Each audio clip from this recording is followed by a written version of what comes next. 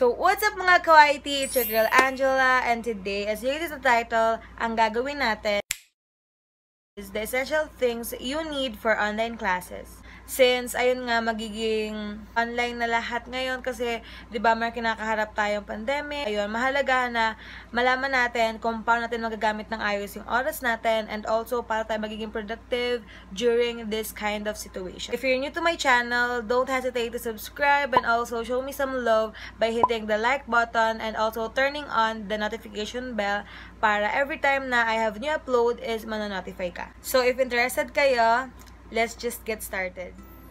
Okay, so since dito na nga tayo mag-aaral, like stay at home lang tayo, ito na yung parang magiging classroom natin, it is important for us to have a desk or an area wherein dun lang tayo gagawa ng mga schoolworks and dun lang tayo mag-focus about school stuffs. So, ayun, mahalaga na meron tayong work area, desk, ganyan. And, it is important yung desk natin is ilagay natin, guys, wherein merong direct sunlight or lighting na from the sun, ganon. Kasi, sa experience ko, guys, pag ako nag-aaral, mas nagiging productive ako, like, girl, mag-aaral ako, ganon. Pero, pag yung ilaw talaga sa bahay is parang hindi naman sa nakakatamad pero parang mas productive lang ako kapag direct sunlight and yun na, basta research mas siya effective. The next thing is gadgets. Yes. Mahalaga ngayon guys ang gadgets and siya ngayon since online na lahat ng mga mangyayari sa pag-aaral natin. So, ayun. And sometimes I used my tablet for my schedule. So, ayan, nag-download ako ng color note wherein it's just like that. So, ngayon, 27, this is the things I'll be doing. And, i-check ko siya dyan pag once I'm done. So, ayun, pagganahan nyo lang guys yung mga things na meron kayo and I'll definitely assuring you na magiging productive yung araw nyo. You guys need a laptop. And if you don't have, okay, you can use your phone. Simply your phone kasi marami na magagawa guys sa cellphone, right? Pwede tayo mag-edit din ng mga schoolworks, like sa Word, ganyan. Mag-download tayo ng app. Napaganahin natin kung ano man yung meron tayo. Like, gamitin natin siya ng time. The next thing is headset or yan, earphones.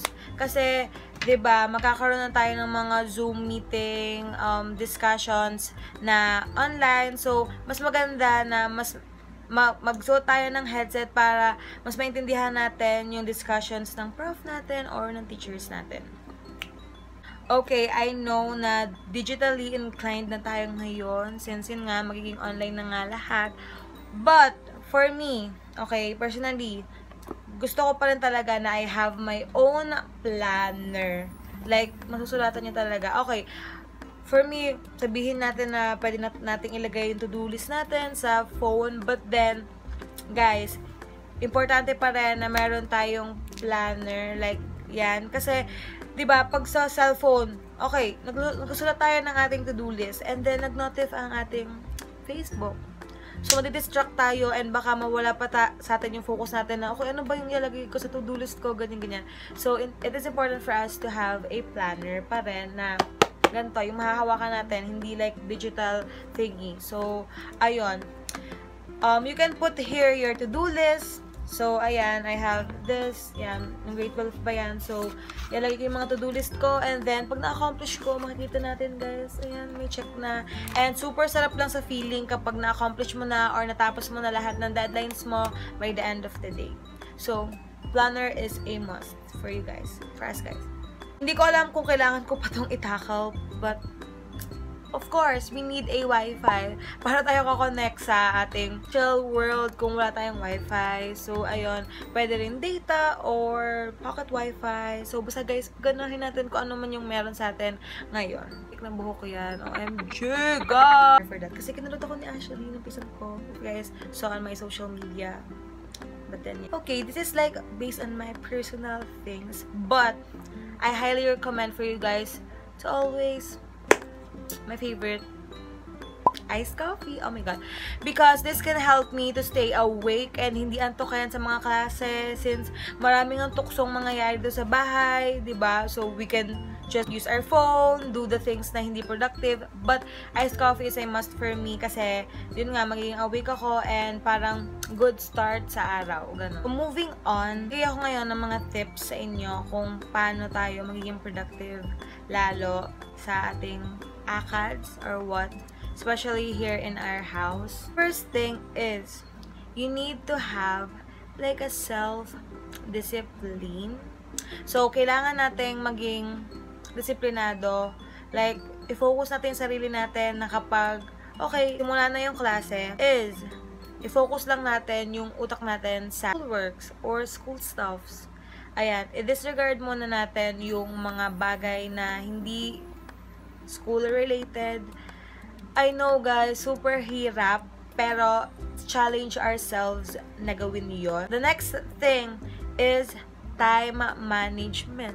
Okay, sinabi ko nga kanina na we need planner, diba? So, ayan, pwede tayong magawa dito, guys, ng timeline. Yung ba tawag doon? Yung parang 7 AM, ito yung gagawin ko.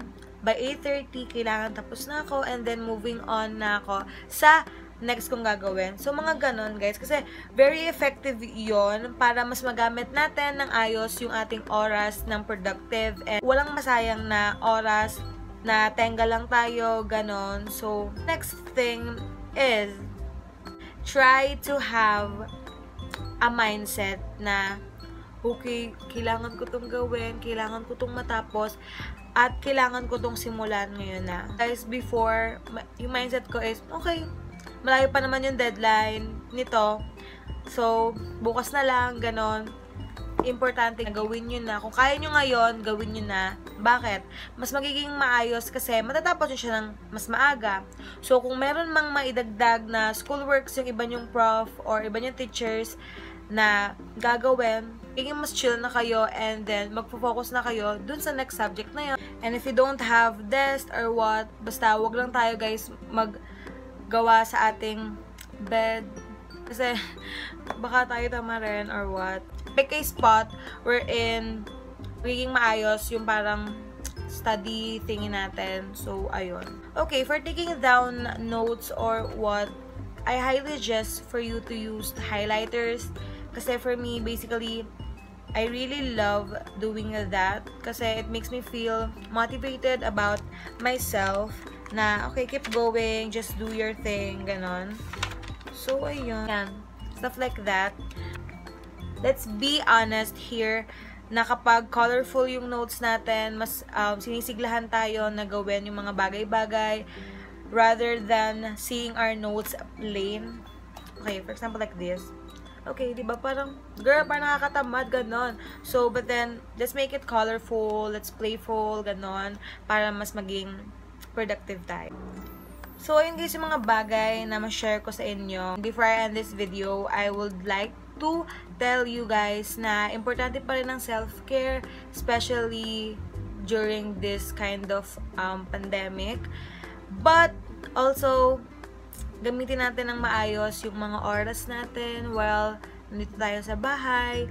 Don't waste our time doing nothing or doing like, hindi naman sa tingin natin makakatulong sa atin. So, if you guys have free time, you can watch different kinds of educational things, educational video, or if meron na kayong schedule ng inyong subjects, or meron na kayong sa inyo na yung mga subject nyo, pwede nyo mag-advance reading na rin kayo. Kasi guys, one click lang yan sa internet. You can search, ganon. So, yun guys yung mga bagay na masasabi ko sa video na to. And hindi pa nag-start yung klase namin, guys. Rin ako guys sa mga bagay-bagay na kailangan.